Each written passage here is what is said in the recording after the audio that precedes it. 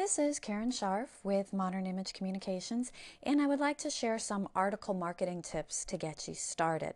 Now, it's true that article marketing is great for driving traffic to your website, but you can still utilize it even if you don't have your website up and running yet. By distributing your articles offline, you'll begin to make a name for yourself in your local community or your specific niche. So let's move on to the tips. You want to start by doing your keyword research. Before you even start writing your article, do a bit of keyword research since you want your article to be found in the search engines. But here's a bit of a sticking point when it comes to article keywords. Long tail keywords are great for Google traffic, but regular keywords are better for getting found in the article directories. It's kind of a catch-22. So here's my recommendation. When you're first starting out in article marketing, use regular words. This will allow webmasters and newsletter publishers to find you easily. And then once they get used to your name and your writing style and the quality of your articles, they will start searching for you by author's name. And then at that point, you can start going long tail. Next, use your keywords. And no, I'm not being sarcastic here. I've consulted with a lot of entrepreneurs who thought that a web page or an article or a PPC ad was optimized for a particular keyword when in fact it was not at all. And the biggest reason is that they just weren't sure what to do with the keywords once they found them. So for article marketing, you want to put your keywords in your article title as close to the beginning of the title as possible, just like you do for a web page. And then you want your words to appear as close to the beginning of your first paragraph as possible. Then repeat it one time in your first paragraph, and you want it to appear one time in each of your following paragraphs, but only as long as you can do it naturally. Because the thing with article marketing is that publishers don't have to pick up your article. So if it sounds forced or mechanical or sales pitchy, it just won't get published. So quality is a lot more important than keyword quantity.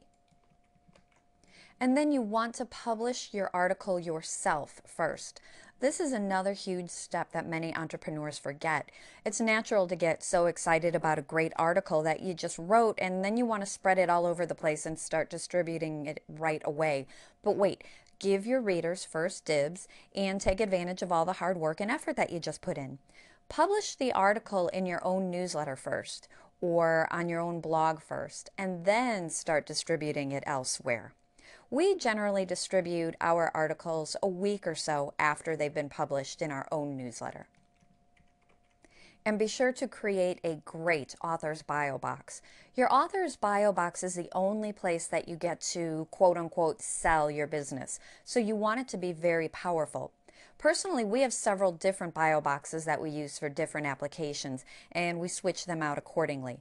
But whatever you do, you want to make sure that your bio box, which is also known as the resource box, you want it to be benefits rich and very compelling.